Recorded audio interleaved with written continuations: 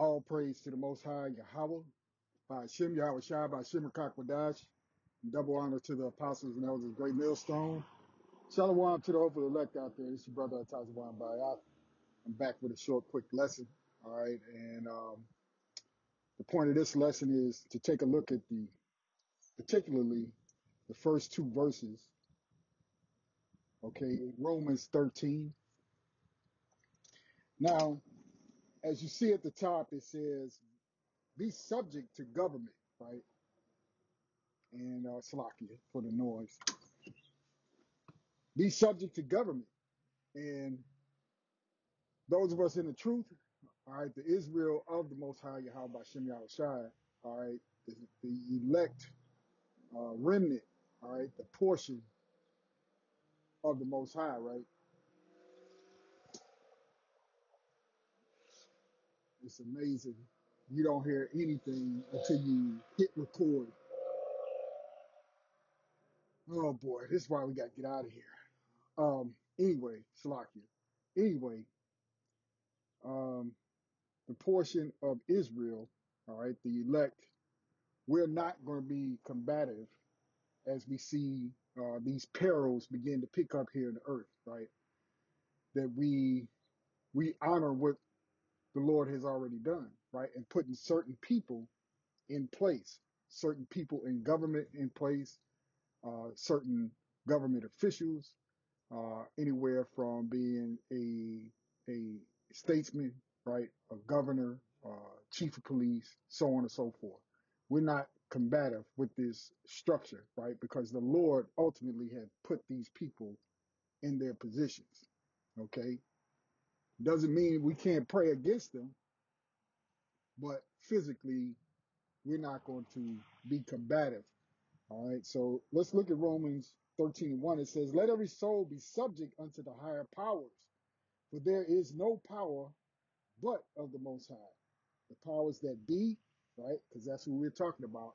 The powers that be, okay? The powers who are running this wicked kingdom, right, are set up by Yahweh Shai, okay?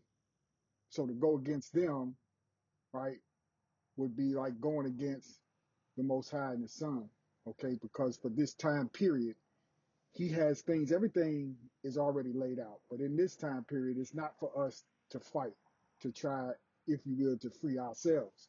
Okay, we don't have enough power in our hands, as it were, in terms of physical strength, physical ability, physical army, right? We have spiritual power, the power of faith and the power of prayer. Okay, and that's what we utilize. Okay. So going on, let's read it again from the top. It says, "Let every soul be subject unto the higher powers, for there is no power but of the Most High. The powers that be are ordained of the Most High. Whosoever therefore resisteth the power, resisteth the ordinance of the Lord." That's right. So it's not meant for us in this particular time to try to topple a so-called government or a structure of government. This is for the Most High to do, right? And more importantly, is for our Savior to do, right? Yahweh Shai. Okay. Going on, it says, "And they that resist shall receive to themselves damnation." Okay. So you're going to bring some serious hurt onto yourself by trying to liberate yourself and free yourself. Okay. It's not for us to do. Okay. And this is being done on a few minutes of so-called lunch I got here. All right. Just to get these scriptures. Okay. Get these scriptures out. So let's look at, Psalm 75, and let's go up to verse 5. And it reads, "Lift not up your horn on high, speak not with a stiff neck, for promotion cometh neither from the east, nor from the west, nor from the south. But the Most High is the judge. He putteth down one and setteth up another." Right?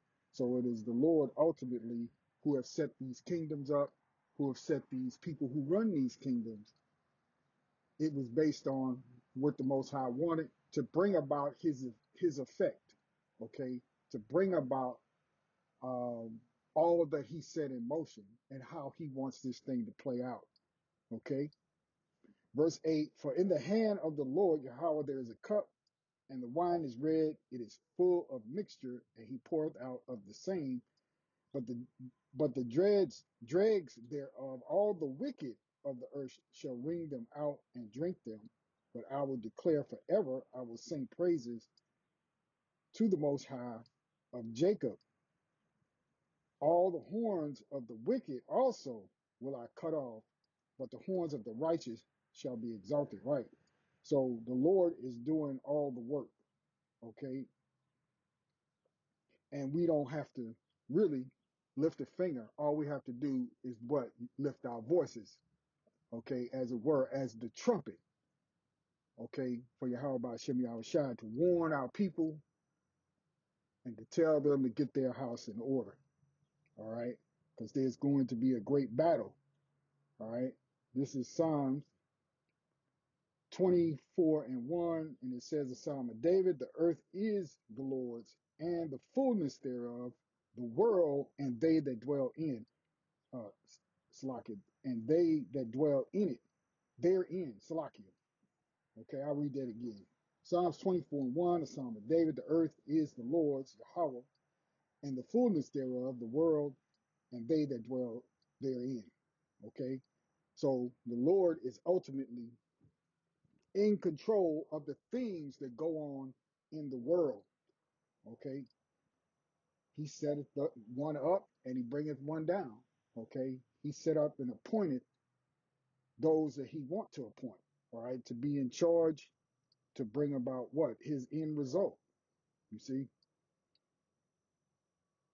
this is Job 9:24. The earth is given into the hand of the wicked. He covered the faces of the judges thereof. If not, where and who is he?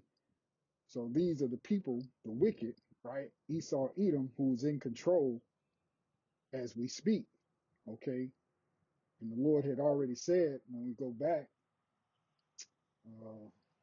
Salakia, go back to the Psalms, uh,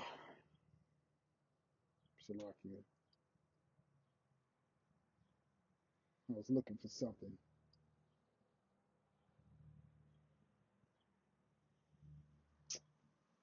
Uh, bear with me just this quick second here. Let me see if I can still, yeah, here it is right here, 75:10. It reads, all the horns of the wicked also will I cut off, right? So the wicked is in control for right now, but the Lord will eventually cut them off. And it goes on to say, but the horns of the righteous shall be exalted, right? That is, the Lord's elect will be exalted because we're waiting on Yahweh Hashem Yahushua, all right? Even though the wicked is in charge right now. And these times are coming up on us where you're going to see all types of manner of destruction, okay? All types of heinous acts will come upon the earth, especially now, since we know that what? That thing got to be put under your skin, you see?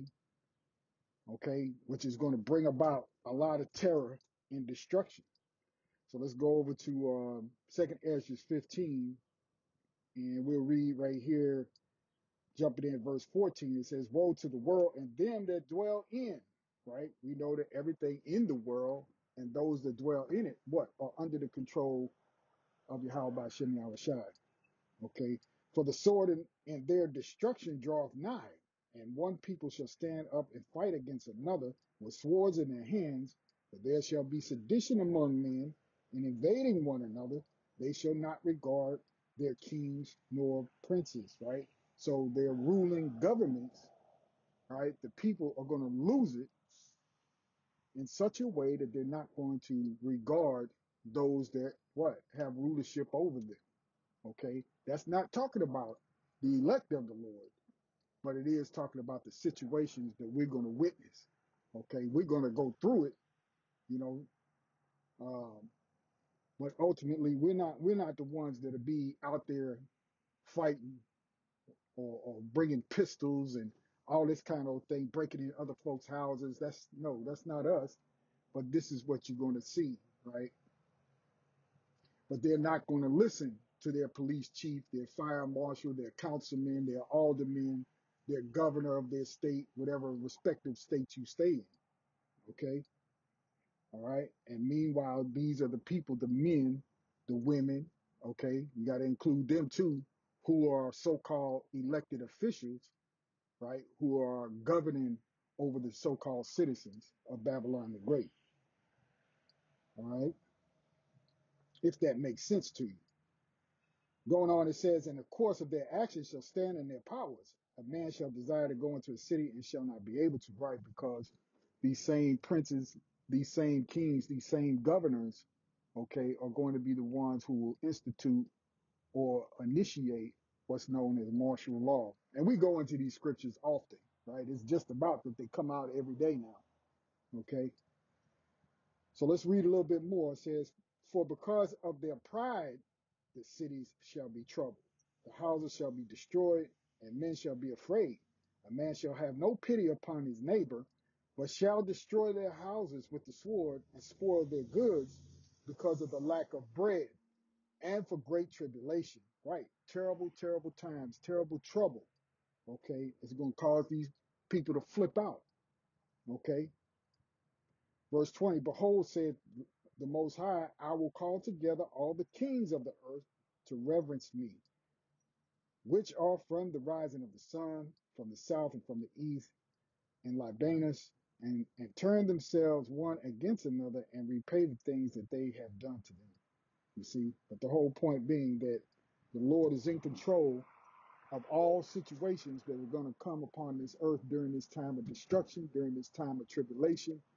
Okay, and it's not up for debate or up for us as the hopeful elect to be trying to go up against those who are in power today. Okay, this is Psalms 27 and 14. It says, wait on the Lord, Yahweh, by Hashem Yahushai. Be of good courage. And in these times coming, these perilous times, these dangerous times, okay, that are right upon us, all right, we have to be of good courage. Okay, we're not going to be shaken. We're not going to be afraid. Okay, because the Lord has what? Not given us that spirit of fear. All right. Wait on the Lord, Yahweh Shem Yahushua, be of good courage, and he shall strengthen thine heart. Right. He's going to strengthen your mind. Okay. Through the spirit, you're going to have a mind to wait on the Lord because you already understand what time you live it in. Okay. Wait, I say, on the Lord Yahweh by Hashem Yahushua, and that's what we're going to do. Okay, we're not going to go up against those whom the Lord has put in power. All right, this is Psalm 37 and 34. It says, same thing, just about. Wait on the Lord Yahweh by Hashem Yahushua and keep his way, and he shall exalt thee to inherit the land. When the wicked are cut off, thou shalt see it. I have seen the wicked in great power, and the wicked is in great power right now today. Okay? And spreading himself like a green bay tree, yet he passeth away, and lo, he was not. Yea, I sought him, but he could not be found. All right? So they have a day of destruction coming towards them. All right? They have the indignation of the Lord that's coming upon them. They're going to drink of that cup, and they're going to drink double. All right? This is Zephaniah 3 and 8, and it reads, therefore wait ye upon me, saith the Lord Yahweh by Shem Yahushua, until the day that I rise up to the prey. For my determination is to gather the nations. Did not we read that in 2nd Ezra 15, just a few minutes ago, right? That I may assemble the kingdoms to pour upon them mine indignation, even all my fury, Salakia, even all my fierce anger, for all the earth shall be devoured with the fire of my jealousy. For then will I turn to the people a pure language, that they, the hopeful elect, may all call upon the name of the Lord, Yahweh by Hashem Yahushai. Okay, and we have the names again. You see, to serve him with one consent, From beyond the rivers of Ethiopia, my supplant, even the daughter of my dispersed. And who is the daughter that is dispersed? Israel. Okay? Shall bring mine offering in that day. Shalt thou not be ashamed for all thy doings wherein thou hast transgressed against me? For then I will take away out of the midst of thee them that rejoice in thy pride. Thou shalt no more be haughty because of my holy mouth. Right. We're going to come correct. Right. The Lord is going to purify us. And man, we're going to be all right. Okay. We get this last scripture and I got to go. All right. This is 2nd Ezra 9 and start at the top. He answered me then and said, measure thou the time diligently in itself. And when thou seest part of the signs past, which I have told thee before, then shalt thou understand that it is the very same time wherein the highest will begin to visit the world which he made. Therefore, when there shall be seen earthquakes and uproars of the people in the world, right? When you have uproars of the people, you have what? Riots, okay? You have pillaging. You have, as they call it, looting, all right? People get tired of it. And they know that these people who are governing over them are wicked. Even the people of the world can see that, all right? And they're going to get fed up, as you can see over there in what was it, last week in France? 4, 5, 6 days of rioting over there. Okay. That's coming here to America. Okay. Not giving any regards to their kings and princes. They don't care. All right. Going on a little bit further to verse 4, it says, then shalt thou well understand that the Most High spake of those things from the days that were before thee, even from the beginning. For like as all that is made in the world hath a beginning and an end, and the end is manifest, even so the times also of the highest have plain beginnings and wonders of powerful works and endings and effects and signs. Okay? And these things are showing themselves to be true. The scriptures are popping off. The prophecies are coming to pass. It's going so fast, it's making your head swim. Okay? All right. All these different wonders and signs, the wicked, showing their wonders and signs with their MOTB and their C-hip, right? One they want to put in your brain, the other they want to put in your hand or under your skin. Let's put it that way, because that's what the article said, right?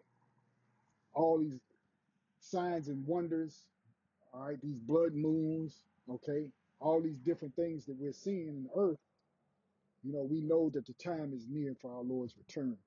Okay, so we just be encouraged in that. All right, and understand that the Lord set these people up and he's the one to bring them down. We go back to Romans 13, 1 and 2. We'll read it and close out. All right, verse 1, it says, Romans 13 and 1, let every soul be subject unto the higher powers, for there is no power but the Most High. The powers that be or are ordained of the Most High. Whosoever therefore resisteth the power, resisteth the ordinance of the Most High, and they that resist shall receive to themselves damnation. All right. So we keep that in mind that, hey, let everything play out the way it's supposed to. All right. I pray the Lord, Yahweh Shem Yahushua, be with each and every one of you. Okay. All those who are sincere at heart. All right. Who have repented and pray for the return of Yahushua to deliver us. All right. With that, I'll end the lesson right there. Lord willing, it was edifying. Giving all praise to Yahweh, by Shem Yahushua, by Shem Bakakadash, and double honor to the apostles and elders, great millstone. Shalom to the hope of the elect. See you all again real soon with another lesson, Lord willing. Shalom.